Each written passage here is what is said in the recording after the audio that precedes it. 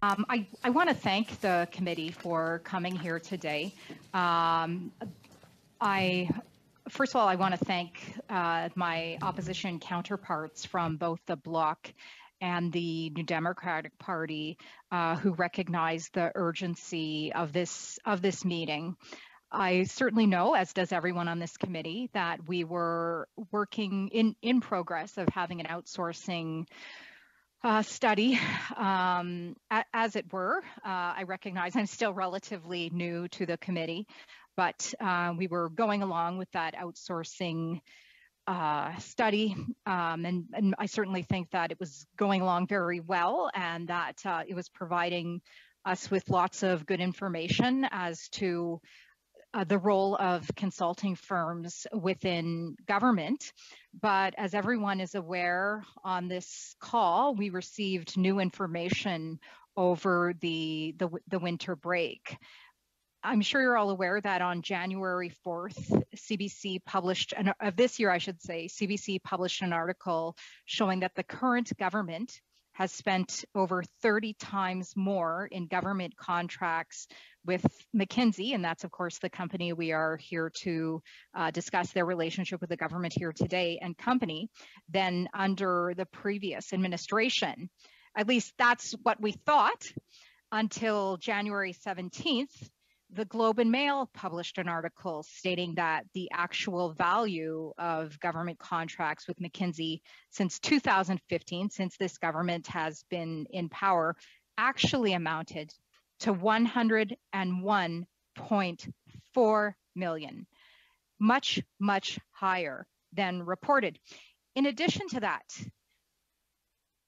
media also stated that the company's connections with McKinsey have also landed the firm a significant number of sole source contracts, and that of the valued $101.4 million in 23 different government contracts, only three out of 23 were open sourced, and the other 20 were sole sourced. And me coming from a public service background at Global Affairs, I just recognize how completely unacceptable that is in terms of government standards. And this is all happening. This is happening at a time where Canadians are struggling. In the words of my leader, Pierre Poilievre, Canadians are currently struggling to cope with a 40-year high inflation. 1.5 million Canadians visited food banks in a single month. That's just shameful. The cost of a mortgage payment is now a bigger portion of a paycheck than ever before. And some Canadians are going to food banks asking for help with medically assisted dying because they can't afford to live. So this waste is happening at a time when Canadians are struggling. And then I want to take a minute and talk about our public service, a public service that I proudly served in for close to 15 years, that we are having in place a shadow government because of these consulting firms, which is not only creating a lack of agency within the public service, demoralizing the public service, but also creating incredible waste. Because we can see from our studies here at OGO and our within the media and with the public servants that have appeared at this committee, that they are not even sure as to what they are doing, what the objectives are of their divisions, departments. And as a result of that, these expensive consultants are being brought in an effort to fix it. But guess what? Studies are showing that they're not even fixing it.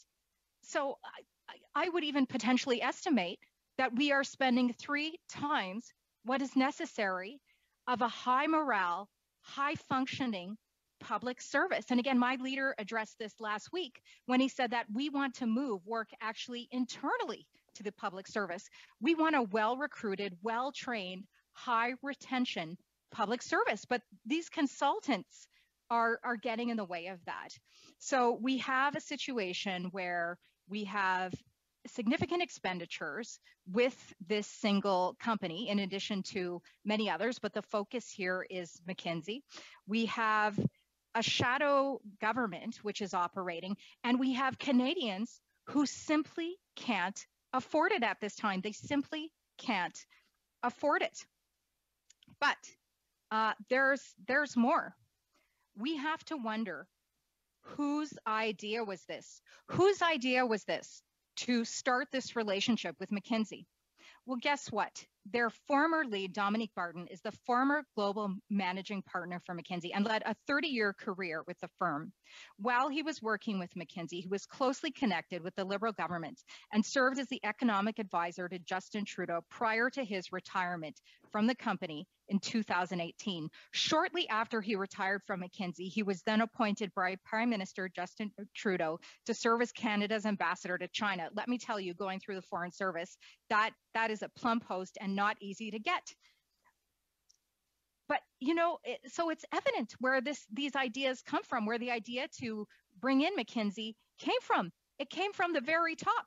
And guess what? I'm not the only one who sees it. The individuals who signed that letter to ask for this meeting today aren't the only ones who see it. The media sees this as well. I'm going to quote from the Ottawa bureau chief of the Globe and Mail, Bob Fife's comments on CTV's question period this past Sunday. These are the words out of Mr. Fife's mouth. They got these contracts. They got them because Dominic Barton is a buddy of the Prime Minister. Bob Fife's words, not mine. And he goes on to say more, that this is what it looks like. He also said that Dominic Barton advised him on the infrastructure bank, which also, by the way, has been a flop. So it's no secret where these ideas are coming from. They're coming from the top. And they're coming from the top, and they're permeating all throughout government, because we're seeing more and more media stories where more departments within the Canadian government are implementing McKinsey as part of what should be solutions, but we're seeing it's not. We're seeing this in defense. We're seeing this in immigration. We're seeing this in health. We're seeing this in different agencies under industry. This is not a single department issue. This is coming from the top with its tentacles permeating throughout government. So it's very clear where this is coming from, who had this idea in the first place to bring McKinsey in. But not only has McKinsey been brought in at the top and at this magnitude, why would the Prime Minister decide to work with a company that has such a questionable ethical background? McKinsey was under fire this past year over their contracts with the government of France and campaign financing for President Emmanuel Macron's spending on contracts with McKinsey more than doubled in the president's first term, and they are under investigation for false campaign financing for Macron's 2017 campaign.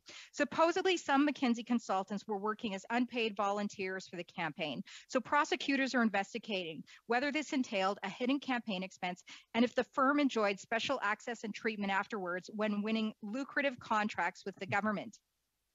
In the US, they've also recently faced massive criticisms. Although it was Purdue Pharma, American pharmaceutical company, that pleaded guilty to criminal charges in 2019 over their role in the OxyContin and opioid crisis, it was McKinsey and Company that developed a strategy involved with driving sales of addictive painkillers, even as public outrage grew over widespread doses. McKinsey advised the company to turbocharge OxyContin sales, counter efforts by drug enforcement agents to reduce opioid use, and were part of a team that looked how to counter the emotional messages from mothers with teenagers that overdosed on the drug. Shameful. A partner at the McKinsey consulting firm was also criminally charged in the United States with insider trading ahead of Goldman Sachs' agreement to buy fintech lender Green Sky Inc. for $2.24 billion. Puneet Dixit, an executive with McKinsey, exploited information he gained about his client Goldman Sachs pending takeover to buy profitable call options in Green Sky. He had a leading role advising Goldman on the deal. After learning that a deal was imminent, bought 2,500 call options in 2 days before the announcement. He ultimately netted about $450,000. He was sentenced for 24 months in prison for 2 counts of securities fraud. But it's worse than that. It is more significant than that. The engines for many of the missiles fired at the Ukraine war with Russia were manufactured by a massive Russian state-owned enterprise called Rostec. Rostec and executives for that company hired the global consulting giant McKinsey & Co. in recent years for advice. This is the same time the firm was carrying out sensitive national security contracts for the Defense Department and the U.S. intelligence community. This one is very public and possibly the most disgraceful. In 2018, McKinsey and Company's retreat in China took place only 7 kilometers from an internment camp holding thousands of ethnic Uyghurs. This was just a week after a United Nations committee had denounced the mass detentions and urged China to stop. In August 2018, VEB Bank, which is owned by the Russian state, known to be intertwined with Russian intelligence and under United States sanctions, hired McKinsey to develop its business strategy. In 2015, McKinsey published an internal report on the public reception of new policies in Saudi Arabia. In the report, they demonstrated that negative sentiment far outweighed positive reactions on social media, and that 3 people were driving the conversation on Twitter: the writer Khalid Al-Kami, Mr. Abu Aziz, dissident living in Canada, and an anonymous user who went by Ahmad. After the report was issued, Mr. Al-Kami was arrested. Mr. Abdullah Aziz had 2 of his brothers imprisoned by Saudi government officials. The anonymous account was shut down. The Gupta family, a wealthy family from India with business ties in South Africa, has strategically placed corrupted individuals in various South African government utilities and infrastructure sectors. It is alleged that McKinsey was complicit in this corruption by using the Guptas to obtain consulting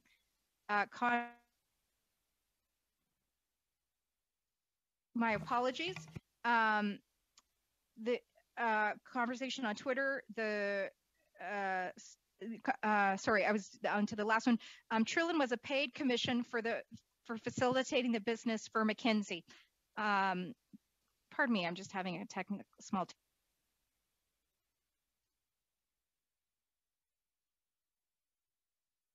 Thank you so much. All right. Trillin was a paid commission for facilitating the business for McKinsey. South Africa's National Prosecuting Authority concluded in early 2018 that the payments to McKinsey and its local business partner Trillian were illegal, involving crimes such as fraud, theft, corruption, and money laundering. Mr. Chair, so not only did this idea come from the very top, from the Prime Minister, and I would also suspect actually his 2 closest advisors, to permeate this corporation throughout government, why are they choosing to get into bed with such an not only actually ethically corrupt company, but also possibly criminally as well in many nations? And all of these examples that I've given, Mr. Chair, are from after 2015. All of these ethical violations, which I've listed here today. So in a time period where the government had time to be aware as to these ethical violations, and yet still decide not only to continue the relationship, but even deepen the relationship, having the relationship develop.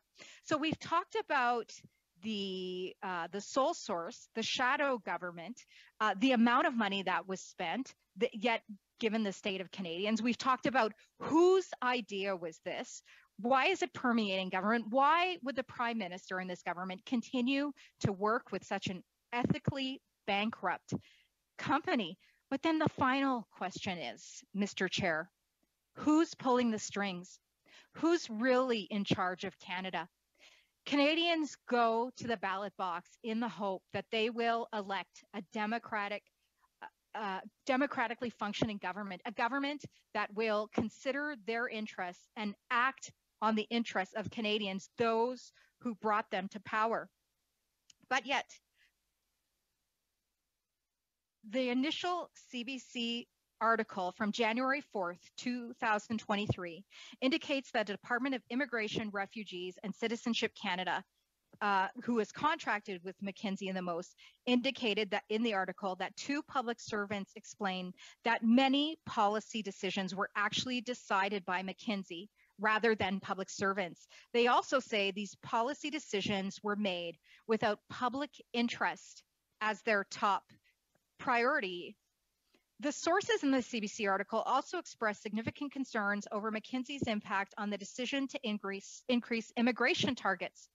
Immigration targets, something that has a profound effect on every single aspect of our country. Our housing situation, our healthcare situation. It's not the government that's actually determining this, Mr. Chair. It's McKinsey, as is evidenced by this article. McKinsey's global head, Dominic Barton, chaired the Advisory Council on Economic Growth in 2016 that recommended immigration targets of 455,000 permanent immigrants per year. Isn't that funny? Isn't that just the number we just saw the Minister of Immigration brag about in the last month? Despite concerns from the minister at the time, the recommendations were implemented by IRCC. So again, this government they are not calling the shots. They are having the shots called by a third-party source, by an external source. And who knows where that third-party source is getting their ideas from, Mr. Chair. So as a result of all of these different pieces as to why McKinsey's relationship and implication with this government is so wrong on so many levels, as I have just communicated, we, the members of the opposition, have come here today with a motion that we are going to now present to the committee, and I will now read it in the record, into the record in English. That the committee undertake a study pursuant to Standing Orders 1083C, italics 3 and italics 9, regarding government consulting contracts awarded to McKinsey and Company by the Government of Canada or any Crown Corporation since November 2015, examining their effectiveness, management, and operation, including the value and service received by the government, provided that A, the committee schedule meetings to receive witness testimony, the President of the Treasury Board, the Minister of Public Services and Procurement, and the Deputy Prime Minister, Minister of Finance, Minister of National Defense, Minister of Immigration, Refugees and Citizenship, Minister of Health, and Minister of Public Safety each be invited to appear for at least 2 hours. And the parties shall each provide to the clerk of the committee as soon as possible their preliminary lists of witnesses who the chair shall schedule in a manner fair to all parties. The committee report forthwith to the House that it recommends that the Auditor General be called upon to conduct as soon as possible a performance and value for money audit of the contracts awarded to McKinsey and Company since November 2015 by any department, agency, or Crown Corporation. The committee order each department, agency, or Crown Corporation which entered into a contract, including a memorandum of understanding or other agreement with the McKinsey and Company since November 2015, to provide the clerk of committee in both official languages and with 3 weeks of the adoption of this order, and notwithstanding any disclosure agreements which might be applicable, copies of 1 request for tenders or other procurement requests related to contracts awarded to McKinsey and Company, 2 tenders, bids, proposals, or other applications received in retrospect of those procurements requests, 3 contracts entered into, including any amendments thereto, 4 all correspondence and electronic communications, including emails, text messages, message app communications, and handwritten notes pertaining to these contracts, 5 statements of work performed by McKinsey and Company under each contract, 6 all work product provided by McKinsey and Company under each contract, 7 invoices provided by McKinsey and Company, and 8 records of all payments made to McKinsey Company, 9 the hours and or daily rates McKinsey and Company charge for each employee working on all respective contracts the company has received since November 2015, and 10 the names of project managers and or project authorities from McKinsey and Company on all respective contracts and projects the company received since November 2015. D, the committee order McKinsey and Company to provide the clerk to the clerk of the committee within 3 weeks of the adoption of this order, and notwithstanding any disclosure agreements which might be applicable with respect to each contract entered into with a department, agency, or Crown Corporation of the Government of Canada since November 2015, copies of all records referred to in paragraph C to all records concerning the details and descriptions of work performed under each contract. 3, timesheets documenting work done for each respective contract. 4, the hourly and or daily rate McKinsey and Company charged the government or Crown Corporation for each respective contract awarded to them since 2015. 5, the names of project managers and or project authorities from McKinsey and Company assigned to each project from a contract with the government or Crown Corporation since November 2015. And 6, all records concerning subcontracts issued by McKinsey and Company in relation to each contract, including tenders, contracts, or memoranda of understanding, including and amendments thereto, invoices, payments, and evaluations. 7, all correspondence and electronic communications, including emails, text messages, message app communications, and handwritten notes pertaining to these contracts. And 8, the complete client list of all organizations McKinsey and Company has worked with since November 2015. E, that evidence and documents received as part of this study be also considered in the committee's study on the outsourcing of the contracts. Mr. Chair, before I conclude, I will say that I really stood by the words of my leader when he called this out last week, and I was just as pleased to see the Prime Minister's response, the Prime Minister's public response, that he is willing to get to the bottom of this. He's willing to get to the bottom of this. And in fact, the 2 ministers for whom I have much respect for, Minister Fortier and Minister Jazik, have been charged with this and will take responsibility to work with us in an effort to get to the bottom of this. I'll say, Mr. Chair, I'm very concerned we're going to see another task force or study out of these 2 ministers. I don't want to see that, Mr. Speaker. We saw that with the recent whistleblowing legislation that despite the report of this committee recommendation 7 years ago, which was not implemented by the Trudeau government, it wasn't until a private member's bill from the Bloc came forward where the government decided to do something, yet something ineffectual. So in my opinion, Mr. Chair, that won't fly. We need them to be accountable to this committee because Canadians are looking for transparency. Canadians want answers. They and they deserve answers. So I absolutely, given the Prime Minister's willingness and giving the willingness of those ministers to cooperate, I expect that this committee, the members of the government on this committee, will be pleased to work with us in tandem as well to really get to the bottom of this. I really think that we're all looking forward to this and to these answers, which will be responded to, as a result of these questions that I have brought forward here today. Parce que, comme j'ai déjà dit, les Canadiennes. As I already said, Canadians have questions. Canadians are having a hard time dealing with inflation. Millions of Canadians have visited food banks. And now, more Canadians than ever are using food banks. Some people are heading to food banks to get medication because they can't afford them otherwise. They can't make ends meet. This is extremely unfortunate, Mr. Chairman. My leader, Pierre Poilievre, is talking about how Canadians are suffering. And in the meantime, this is a good time for Liberals. It's a good time to be a friend of the Liberal government. And yet it's a really tough time for Canadians. So why have the Liberals spent so much? Who is pulling the strings, Mr. Chairman?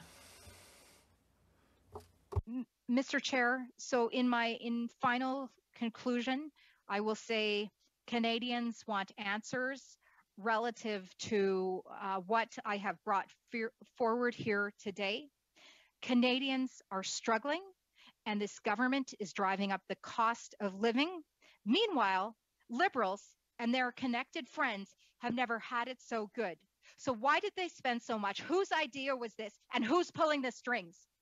Thank you very much, Mr. President.